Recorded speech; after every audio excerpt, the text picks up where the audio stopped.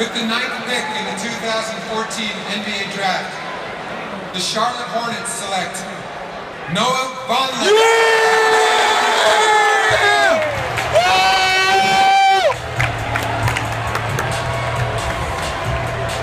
All right, so Noah Vonleh, Charlotte Hornets, and you take a look at him there. He is versatile.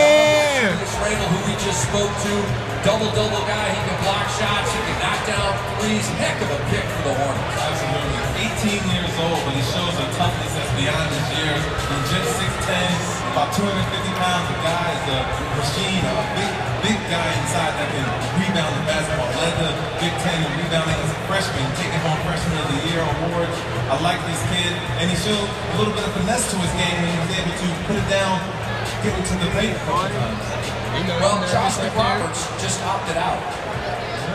He had a player option, and he opted out. He was suddenly a bit of a vacancy at that power forward spot. And then you look, oh, they have Cody Zeller as well. Where did Cody Zeller go to school? Cody Zeller went to IU. What do you think about that? I think they're going to work well together. We talked about it earlier about teams having to get over that, getting to learn each other, learn to play with one another. These two guys, and Zeller and Vonleh, obviously have a history with one another. They know how to play together. Both of these guys have great motives, and I really think that's a good